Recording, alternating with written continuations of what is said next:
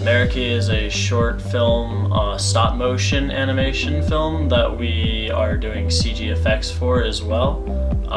It will be 2.5 minutes long, and we're planning on doing our main stop motion character interacting with the CG spirit character for the film. We did stop motion mostly because of its unique medium, and Taylor and I both liked building things, working with our hands to create the set, to create this kind of real guy who gets to stand in front of us. It's really cool to have something like that. It's different. America is a story about a wounded warrior that stumbles into this forest clearing, and he finds out that this clearing is actually home to an ancient spirit shrine, and the shrine is in bad shape. The shrine's ruined. It hasn't been paid homage in a long time, you know, and he's wounded. He is in bad shape too. And as he goes through this journey, he realizes that this scary spirit that he encounters actually isn't really out to get him, but he's in need of help as well. So Meriki puts his life and his passion into saving this spirit, and then in the end, you'll see it comes right back, and it's kind of like karma. It comes back and heals him.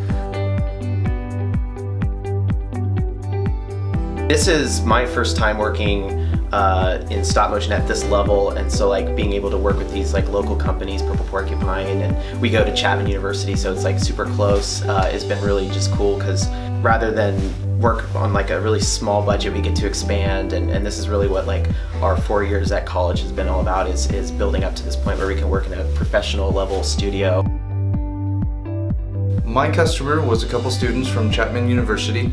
They won a grant for doing a stop motion video that was getting entered into a film festival, and they wanted to create some of the armor for their main character and a couple of its tools that it would use in the movie. It's like where art meets additive.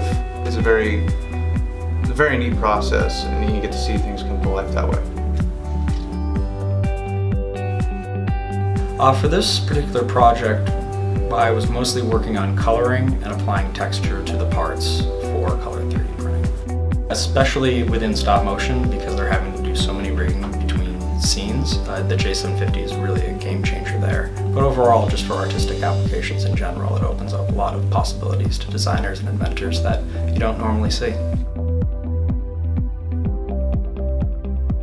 It's great to be working with Purple Porcupine because there's so many aspects of like designing the armor that it could have just been a lot of time consuming of just designing each individual piece, but by 3D printing it, it made it much more streamlined and affordable, and it was something that we were really excited to work with. And once we finally saw the finished pieces printed, it was like we've designed our own toy action figure pretty much, and now we get to animate with it, so it was really exciting to see.